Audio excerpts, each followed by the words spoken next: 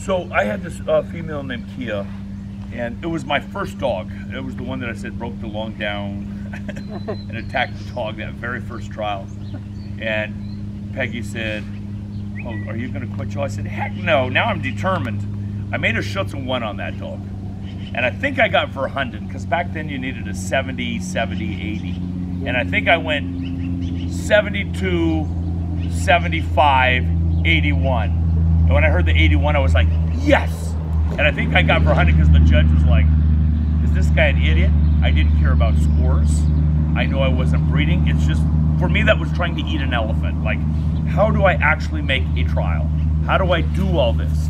So our club has kind of gotten spoiled because you need a 270 to qualify for USCA Nationals. And a guy with his very first dog, his very first 3, he gets a 267. And he goes, "Joel, where do we go wrong?" I'm like, dang, we've gotten spoiled. No longer I made a 3. Where did we go wrong? I'm like, okay, let's try for a 270 the next time. How about just, wow, I did it. Right. So anyway, this dog Kia, she was my pet, and she knew all kinds of tricks. I mean, just life. And I decided, because Gary said, "Joel, she is not for competition, but you learned on her. Now it's time to get a dog that you can have a lot of fun with." So that's when I got that dog Nico that I took to my first nationals. And he was a really good dog. So I sold Kia, and this is where I don't have a problem selling a dog, you guys. She was 3.5 years old, and I sold her to this lady, and I sold her for like $3,000, $2,500, I forget the price. And she said, "Can you write down the commands?" I got to like 120 commands. Oh, wow. Not just Schutzen commands, but I mean, all of your dogs do too. Leave it, walk, load up, you know, I mean, just all, forget Schutzen commands, just life commands. A crate, just everything. I said, I'm getting ripped off. This should be way more than this. This was a lot of work. You know, I didn't change my price. But to teach her a new command was so easy because she's learned how to learn. Teaching these things place, the more commands you teach, the next command's easier because they've learned how to learn. But on a side note, where I didn't have a problem selling dogs now, I sold that dog to that lady, and the lady called me probably 13 years later, because Kia lived to be almost 16, so maybe 12 years later. She called and said, "Kia just died." I said, "Oh, I'm so sorry." And she said, I want to buy another one from you. I said, "Ma'am, I don't have any dogs for sale." And she said, "I will pay you whatever price you want. I will pay you any." I said, "No, it's not about the money. I just don't have any for sale." And then she goes on to tell me, "This dog slept in my bed. This was my best friend." The best thing I did for Kia was sell her. The best thing. She would have gotten garbage kennel time with me. However, once a dog, now this is where I'm hypocritical, once a dog makes a Schutzen-3 and did everything I asked, no amount of money will ever sell you. Yeah. With a young dog, I don't have a problem because they mold. But like Ark, he dies here.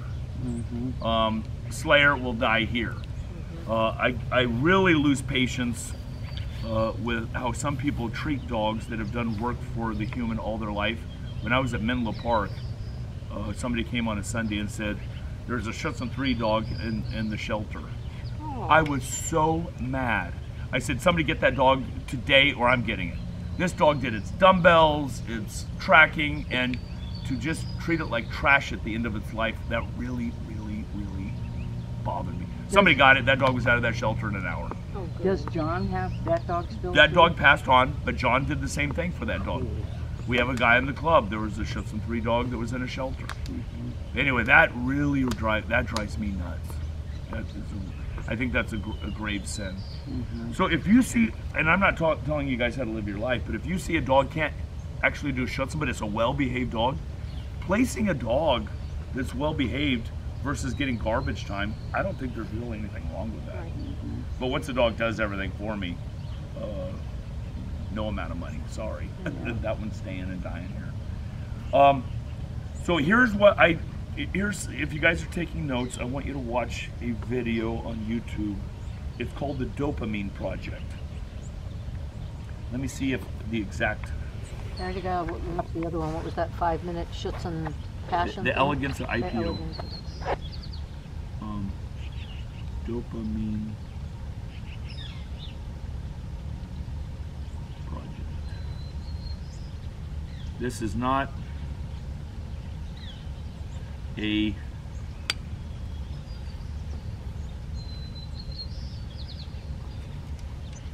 and the Chapuca monkeys. Yes, that. Yeah. Okay, it's with an old professor from a lectern. So it's okay to, if you watch it, it has nothing to do with dogs.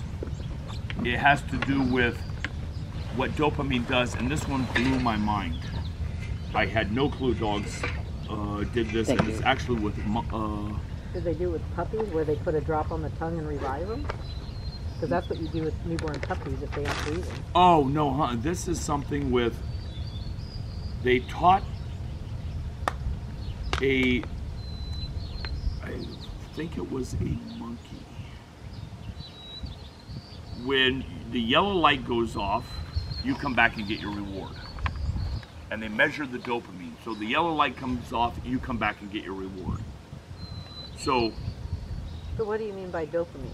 the pleasure sensors. Oh, okay. The pleasure. Because dopamine's a drug, that's why I was confused. Yeah, for pleasure too. Yeah. So the dopamine levels in the brain, and when you look at variable rewards, you watch the study. So now what they did, and I was so against this in the beginning, until I saw the study. Now I'm fiddling with it a little bit, and I'm not saying do this, but just think this through. So the dopamine project, the yellow light comes off, the animal, I don't remember what animal, comes back and gets its reward. The dopamine goes off, come back and you get your reward. And one time, so they're measuring the dopamine. Now the light went off, they came back and got the reward, and the person just waited. And now the monkey was frustrated, and the dopamine starts shooting up. And then it said, they're thinking the animal must have thought, I didn't go fast enough, and now they're experimenting with dolphins. How fast do we get a dolphin to go across the pool? So the animal went quicker to the place pad, and the yellow light went off again, and this time he ran back, and then they gave a reward. So now they're working on speed, and then it would go and get it all the yellow light would come off, get the reward, and then they did two. Yellow light went off, sprinted back, no reward. Yellow light went off, sprinted back, no reward. And the third time it went so fast, it came back, and they're measuring, and you'll see it on the study, it went like this. Now the dopamine went through the roof. I have to try harder. Maybe luck is on my side. And then the guy compares it to Vegas, Las Vegas, what the dopamine does in the brain when they finally, the bells and whistles go off and the sirens on a slot machine. They measure that, and it's almost the exact same as the animal, they said. Anyway, it's a scientific study. It has nothing to do with dog training.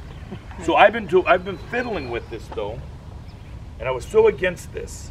In the middle of a foos, my clicker is, so which means I'm paying you. So in the middle of it, I'll go, and I don't pay them. And they're like, why didn't I get paid? I have to work harder now. So I'm starting to fiddle with that. I wouldn't do it all the time, or you're going to lose faith in your marker. You mark a behavior and you don't pay, and the dog's like, well, then your marker loses value. So you don't want to do this all the time, but I'm probably trying to do it 1 out of 100 times on the foos. And in fact, you saw me do it yesterday with Jinx. A spin behind is my marker that you're going to get your toy. In the middle of the foos, I went, spin behind. I don't know if you saw that. And I did not pay him. And I went, foos, and then his foos actually got better. I forgot to mention that after I put him up. It actually got better. Like, okay, I got to pay more attention. How come I didn't get my reward? If you watch the dopamine project on video, it'll make sense what I'm saying. Right. It's a scientific study, and it has nothing to do with dog training, but obviously you apply it to dog training. I like some of these studies. On the, I put